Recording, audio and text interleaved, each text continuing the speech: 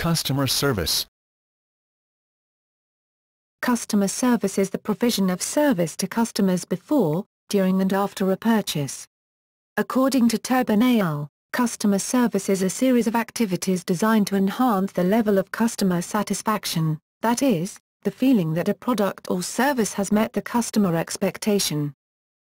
The importance of customer service may vary by product or service, industry and customer.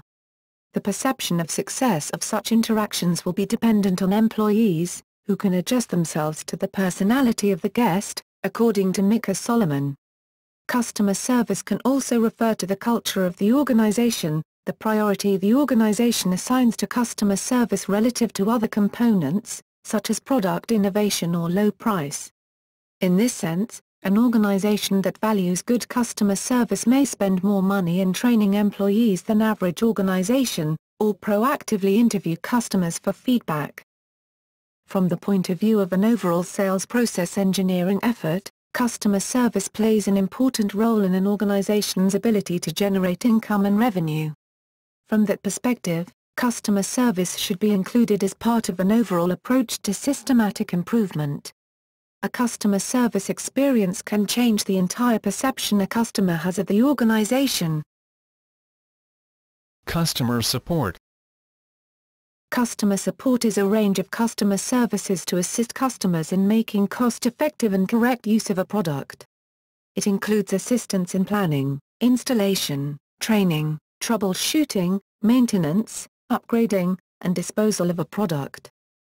Regarding technology products such as mobile phones, televisions, computers, software products or other electronic or mechanical goods, it is termed technical support.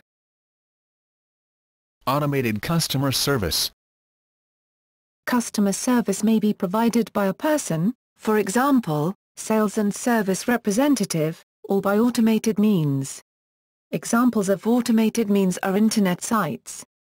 An advantage with automated means is an increased ability to provide service 24 hours a day, which can, at least, be a complement to customer service by persons. Another example of automated customer service is by touch-tone phone, which usually involves a main menu, and the use of the keypad as options, that is, press 1 for English, press 2 for Spanish, etc. However, in the Internet era, a challenge has been to maintain and/or enhance the personal experience while making use of the efficiencies of online commerce. Online customers are literally invisible to you, and you to them, so it's easy to shortchange them emotionally. But this lack of visual and tactile presence makes it even more crucial to create a sense of personal, human-to-human connection in the online arena. Automated means can be based entirely on self-service, but may also be based on service by more or less means of artificial intelligence. Examples of customer service by artificial means are automated online assistants that can be seen as avatars on websites. It can avail for enterprises to reduce their operating and training cost. These are driven by chatbots, and a major underlying technology to such systems is natural language processing. Instant feedback. Recently, many organizations have implemented feedback loops that allow them to capture feedback at the point of experience.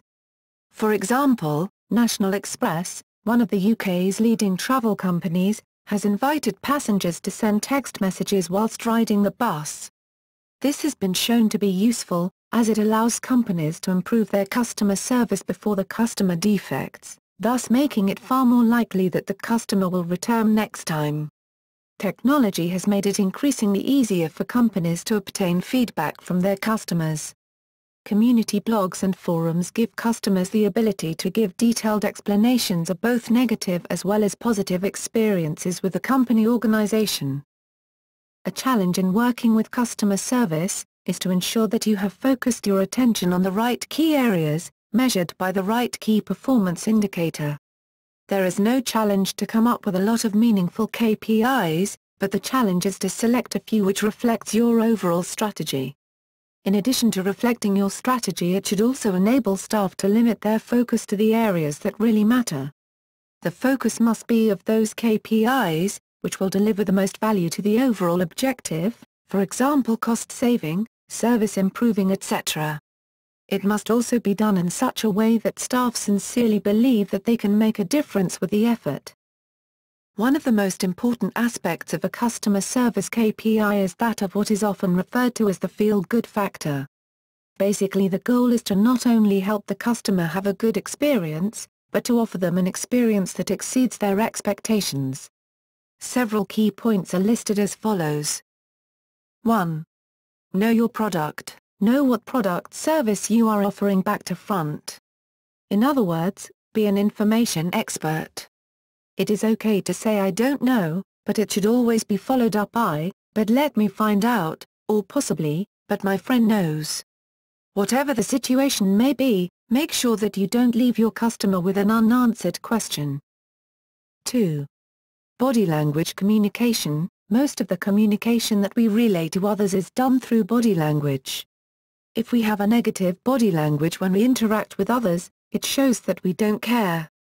Two of the most important aspects of positive body language are smiling and eye contact. Make sure to look your customers in the eye. It shows that we are listening to them and hearing what they are saying. And of course, smiling is more inviting than a blank look or frown. 3.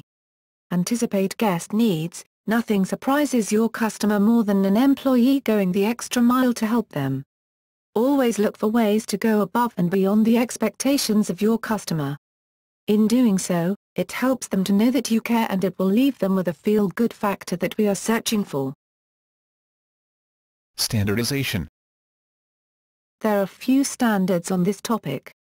ISO and the International Customer Service Institute, TICSI, have published the following ones. ISO 9004-2000, on performance improvement, ISO 10001-2007, on customer service conduct, ISO 10002-2004, on quality management in handling customer complaints, ISO 10003-2007, on dispute resolution, the International Customer Service Standard, TICSS. There is also an Information Technology Service Management Standard, ISO-IEC 20000-2005. Its first part concerns specifications and its second part the Code of Practice. Criticism. Some have argued that the quality and level of customer service has decreased in recent years, and that this can be attributed to a lack of support or understanding at the executive and middle management levels of a corporation and/or a customer service policy. To address this argument, many organizations have employed a variety of methods to improve their customer satisfaction levels, and other key performance indicators, KPIs.